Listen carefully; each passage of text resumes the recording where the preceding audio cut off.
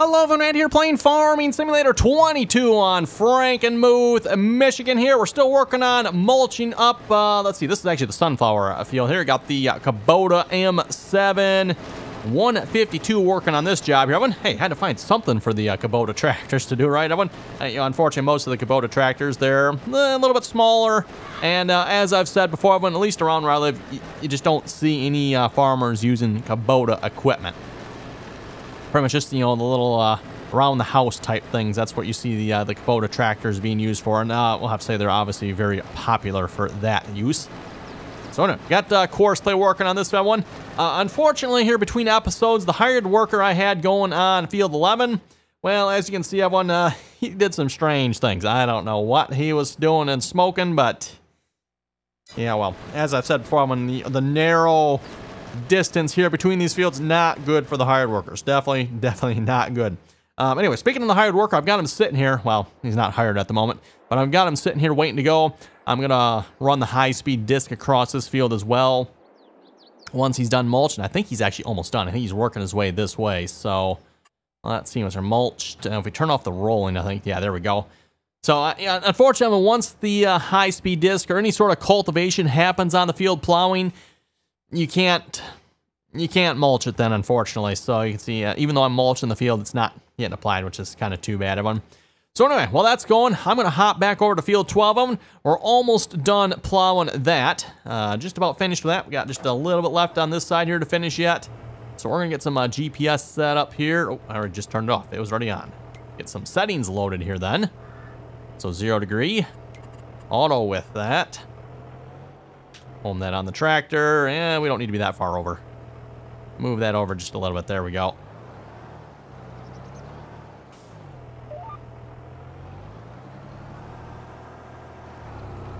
Okay, and we're back in the plowing business here. As I've said before, I think this is probably my favorite new plow here as of late. It's just a good classic American chisel plow one, and unfortunately, there's not very many of those available that I know of. You folks can correct me if I'm wrong, but there's just not chisel plows out there, right, Evan? We got lots of other style plows. We have, yeah, this is not really a plow, and I don't know why it's in the plow category. A turbo plow, it's just the high-speed disc is all this is. We got the 2620, again, I mean, this is a disc, this is not a plow. We do have the John Deere disc chisel here. This is definitely a chisel plow one. I don't know what model number, it's a John Deere disc chisel, and that's it. We do have this one. This is more of a ripper here. Again, not really a chisel plow per se. And at least as I understand, these are kind of designed to be able to do tillage in one pass. I'm not sure how well that actually works in theory, but this is a combination disc. Different than what we have with our chisel plow, everyone. The chisel plow, speaking of chisel plow, I should probably go check and see what we're at here. Yeah, we're almost to the end. The chisel plow one, it looks like it might have discs on the front. These are not discs on the front, Evan. As I've said before, these are coulters, and yes, Evan, they are spinning the wrong way. I don't know about you folks.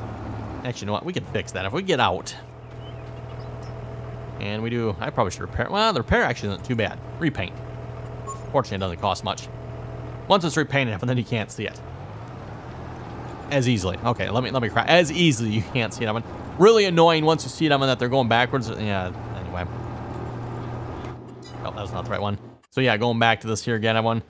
Like I said, that's got actual discs on the front. The discs, everyone, they're concaved, and they're designed, well, they're also angled, and they're also designed to, like, throw the dirt. They're designed to pick the dirt up and turn it over and throw it, right?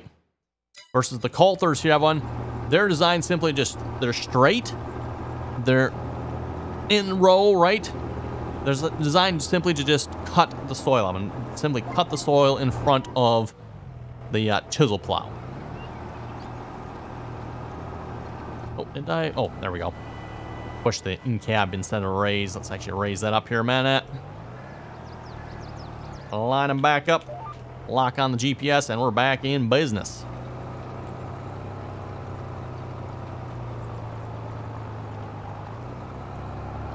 By the way, hope everyone had a great and safe 4th of July here, everyone. Actually, recording this here on the 4th. And at least for my family, we blew off some fireworks here over the weekend. this past Saturday. In fact, had a good time doing that. Still have got all 9.5 digits accounted for. I think we're pretty good.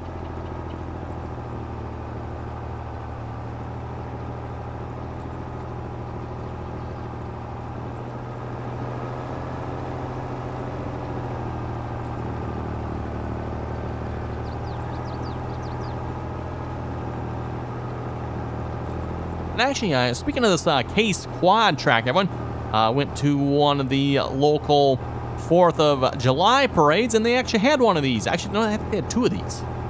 They had 2 of these in the local parade. The one, I think, was like a 580, and I'm not sure. I don't remember what the size of the other one was, everyone. It might have actually been a 620, if I remember correctly. But, yeah, they actually had a couple of these big red Case IH quad tracks in it. They also had the John Deere, too, by the way.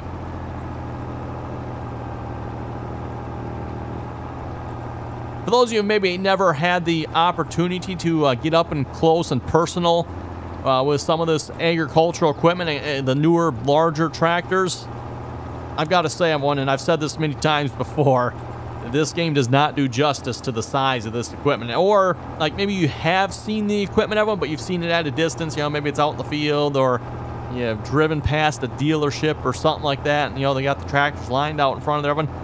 Unless you actually go and, like, stand in front of this piece of equipment, I wouldn't just, yeah, it doesn't do it justice on the size and the scale of some of this stuff.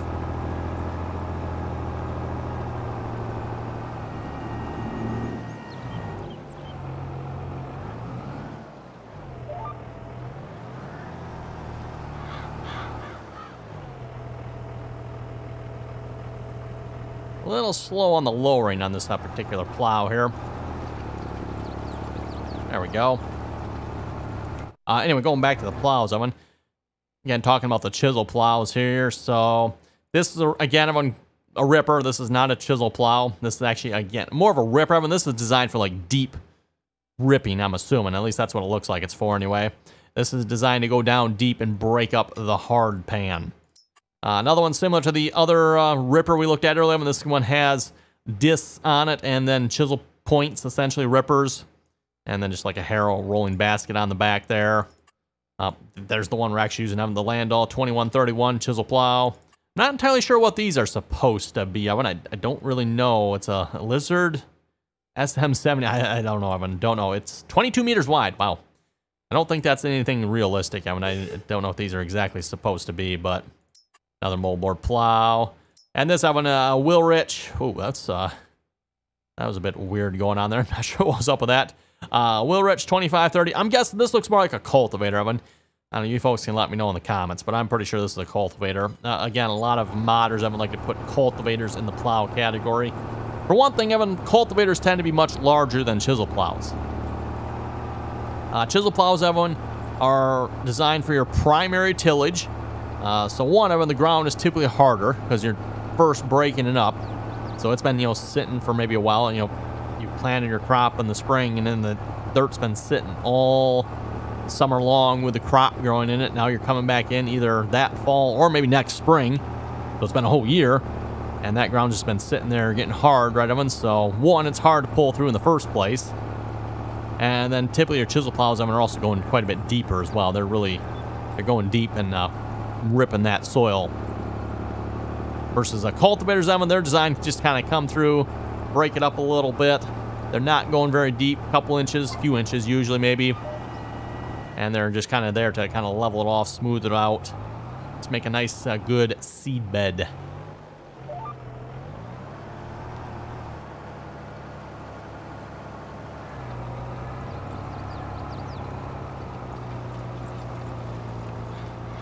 And by the way, once we're done with this episode here, I'm hoping we'll be all finished with the fall tillage here at this point. So if we go look at our map here, this is the last of the plowing that needs to be done. So just a little bit on field 12, if I'm not mistaken here. Let's turn the weeds off just so we can see this here.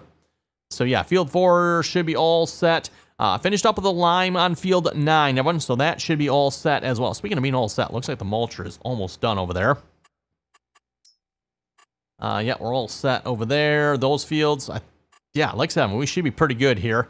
We might have to maybe just take a quick peek around again for like lime and stuff, but And like I was saying earlier, Evan, I thought for sure we had some fields that needed lime, Evan, but now that I'm like going around and trying to look, I don't know, I'm a bit confused by this, Evan. I thought we had some fields that needed lime. Back when I was harvesting, I thought we seen some lime deficiencies, but I don't know, Evan. I don't know. I'm not seeing that now, unfortunately, so...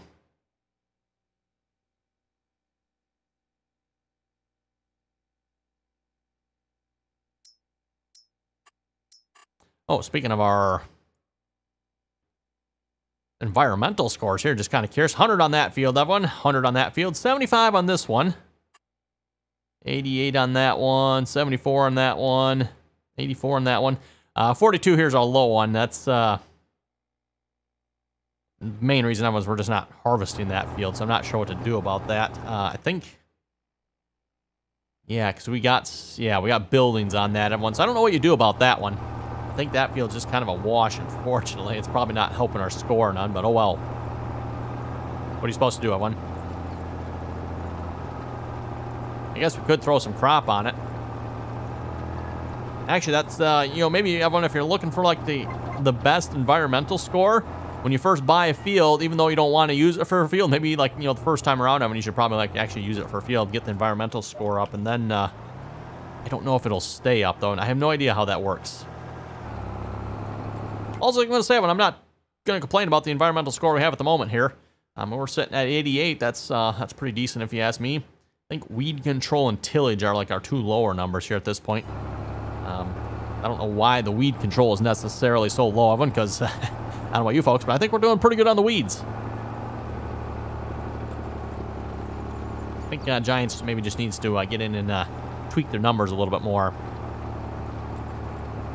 Oh, let's see what's I'm going to load up some comments here in a moment. Also, while we're loading up some comments, Evan, don't forget, if you're not already subscribed to the channel, make sure you click that subscribe button and stay tuned for the next map, by the way, too, Evan. I'm hoping that one's going to be a really fun one. I'm looking forward to it, hopefully. So, should we? Nah, I think we'll save any more hints on that for now, Evan. For those of you kind of know your maps, I think I've pretty much given away as to which map I'm hoping to go to next. Not a guarantee, of course, by the way. I want just to be clear on that, but it's the one I'm hoping and planning on going to. We'll see if it happens or not, but like I said, for those of you good with your maps, you'll know which map I'm going to next, hopefully. And yes, I'm hoping it'll be a fun one, Evan. It's going to be a little bit of probably a departure from farming. In fact, I don't know if we'll be doing any farming on it. I really don't know, to be honest. We'll just have to see what's on it and go from there, I guess. But yeah, once you're also subscribed, and don't forget to click that bell notification. That way you get notified of the latest, greatest RDAllen video. Also, down in the description, Evan, if you'd like to follow me over on Facebook and Instagram, you're welcome to do that as well. And something I maybe don't mention as often, everyone, but for those of you maybe enjoy watching the channel and want to help support it further, I do have Patreon as well. I don't really advertise that one, Evan. As I've said before, Evan, just watch the ads. I'm good with that. But like I said, for those of you maybe don't want to watch the ads, or you just really like the RDAllen videos for some reason, I'll make some phone calls for you. We'll get you help or something. No, if you really like the videos, everyone, well, yeah, like I said, there is Patreon down below as well if you'd like to help support that way. Always, as I've said before, I very much appreciate it, especially to all those that watch the videos, help support the channel, comment, subscribe. As I've said many times before, Evan, as we hopefully get into some comments here, I always enjoy reading you folks' comments.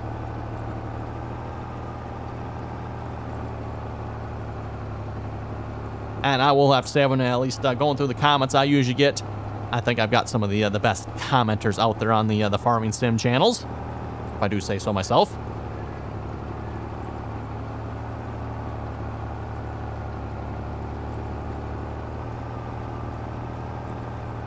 Okay, speaking of comments, let's go ahead and read a few here in a minute. Jay Murphy was saying, enjoying the series, just trying to get caught up. See and Spray is a John Deere option for sprayers. I'm guessing that's why you only see it on the pull type sprayer. That would actually make sense there now that Jay Murphy says that. Yeah, See and Spray, yeah, that's probably a John Deere only. The name for it, anyway, probably, everyone, is a John Deere technology, right? I would have to imagine some of the other sprayer manufacturers probably have their own whatever they might call it as well, I would assume, right?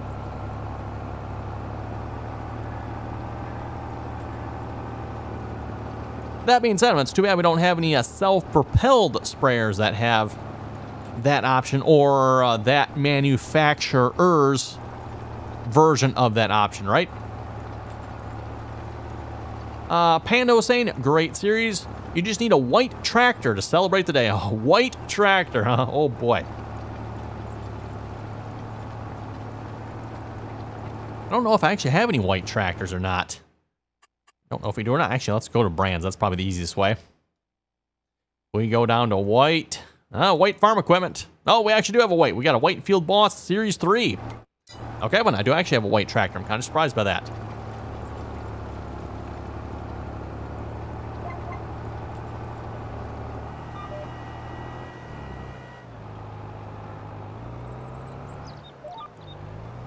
For those of you maybe not familiar with white tractors, everyone, it was initially Oliver Tractors, everyone. Then the White, I believe it was a trucking company, White Trucking Company bought out Oliver. And then what was Oliver Tractors became White Tractors. And then, of course, White and their poor mismanagement, essentially, and pretty much drove both companies in the ground. And, of course, neither one of them exists now. If it wasn't for what I believe was a hostile takeover on the White Trucking Company's part of Oliver, everyone, Oliver would probably still be around to this day, but alas, they are not. So, Moses was saying, great video, happy Independence Day. And yes, as I said earlier, Evan, hopefully everyone had a great 4th of July. Stay safe and maybe enjoy some fireworks, or if you're not into that, well, just enjoy yourself a nice day off.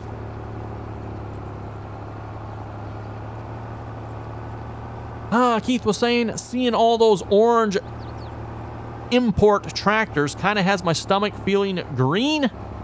I guess the cure is more red. Whoa, more red Whoa, I think you had it right on the green part there, Keith. More green tractors. So your stomach feeling green. You need green tractors to fix that. That's, yeah, I know. Sorry to all my viewers having to watch this red tractor on the screen. What are you going to do, Evan? What are you going to do?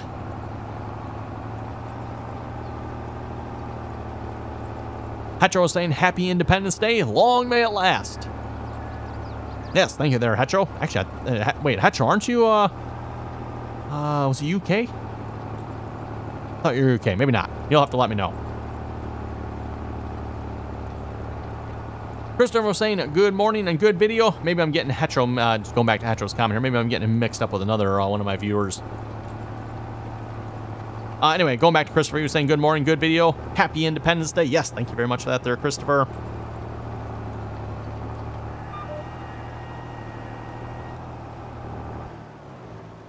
Go check and see how that mulcher's doing here in a minute once we get locked back on. Yeah, we should be good.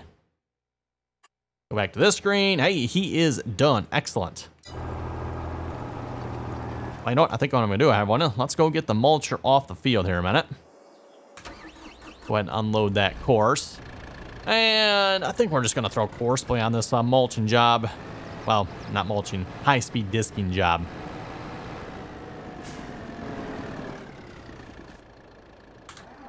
Let's get a course play course going for this.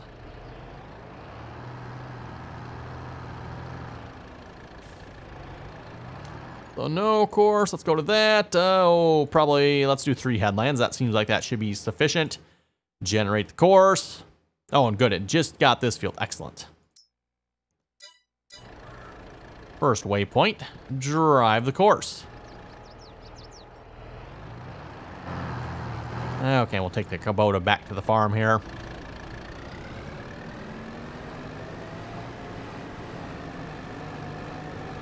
And like I was saying, I think that's going to be about all the field work we're going to do here. We're going to finish up the high-speed disking on the sunflower field, which I'll try to finish that between episodes. Should have no problem doing that, I think. And then finish up the plowing on the field we're working on there, which we're almost done, everyone. Think of it, too. I might run the plow across this weedy mess here, everyone, or maybe we'll just, like, paint over it, too. Maybe that might be a better option. Just do something with it, everyone. Oh, look at that beauty sitting in the front yard. Ain't that pretty? Whoa! Oops. That was completely unintentional. I wasn't too busy admiring the green combine.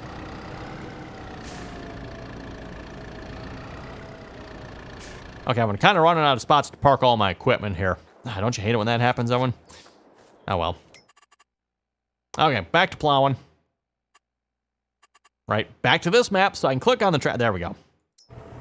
I told you folks, one of these days, we'll get it.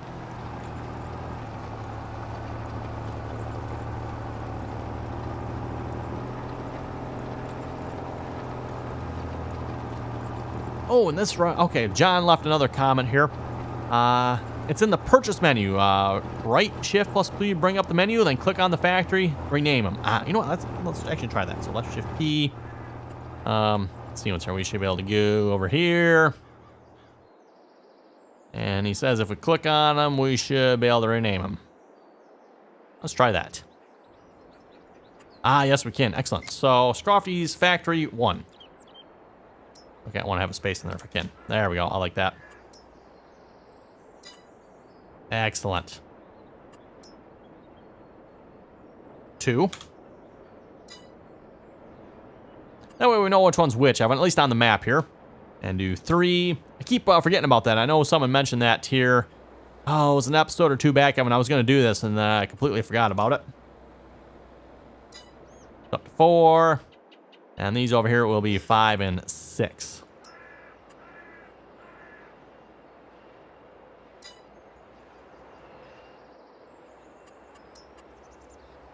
There we go. Very, very nice. By the way, thanks to the folks who commented on this that you can actually change the names of the factories there. That I would say is very much helpful, especially when I'm using auto drive and knowing which factory is which. Now we can actually see, so I should be able to. We go to, and I don't know if this updates right away, or yes, it does. It does update right away. So now I can see, okay, you know, factory 2, everyone, like before, when they were all, you know, all Scrofty factories. Okay, which one's which on the map? You can make some guesses, right, everyone, but might not necessarily be right. So again, thanks for that there, John.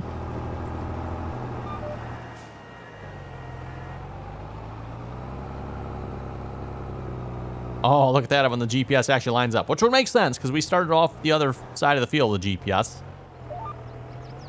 And it didn't line up on that side of the field, so that would make sense. Don't you folks like it when GPS lines up? Oh, it's a beautiful thing, beautiful. And then technically, I mean, I had reset it too, right? So, good thing I actually moved it over a little bit.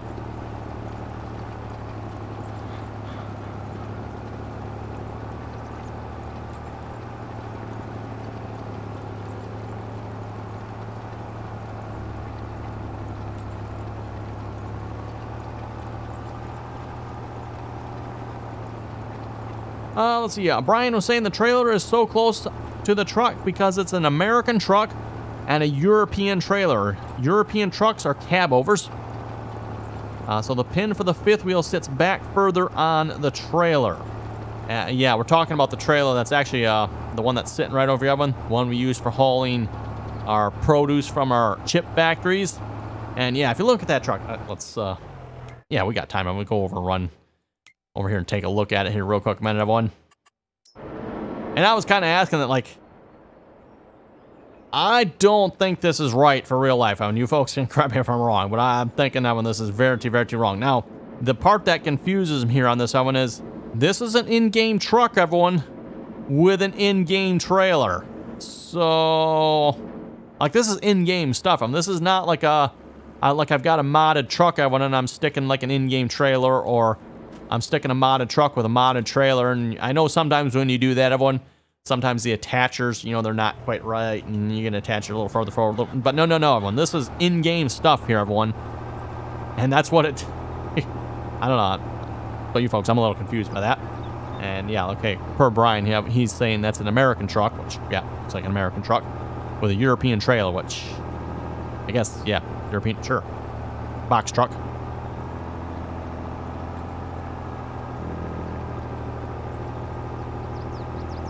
Ronald was saying, I'm from Grand Rapids, Michigan. And well, hey there, Ronald. You're not too far from me here then. Grand Rapids is about a half-hour drive away or so.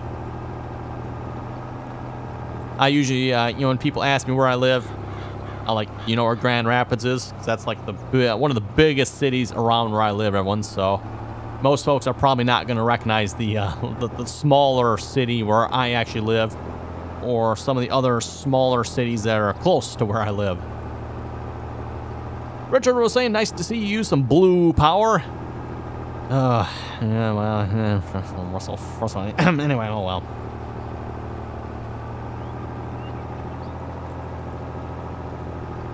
Yay, and there we go, and we are done. That finishes that field. Let's fold this up, and we're going home. I think we'll probably just call it an episode, too. I mean, that seems like a good spot to call it. What do you folks think? We'll get this folded up, put away. We'll maybe go check and see how the blue tractor's doing. Maybe we'll have to go bring a green tractor out to actually, like, do its job.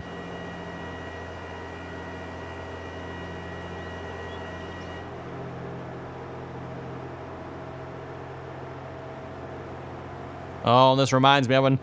As I mentioned earlier in the video here, we went to the 4th of July parade, and I had to chuckle a little bit, everyone. Obviously, we had a red tractor in the parade. However, everyone, and I'm probably going to post these pictures up on my Instagram. Reminder, my Instagram is down below if you folks want to see it, but I'll probably post them up there.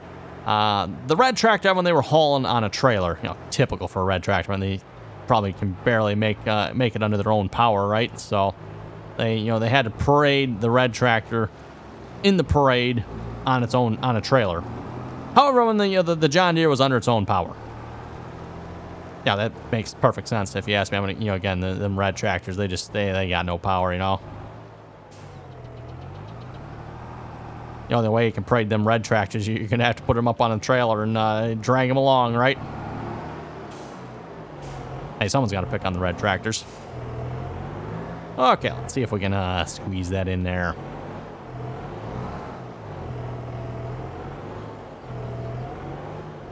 Oh, yeah, one.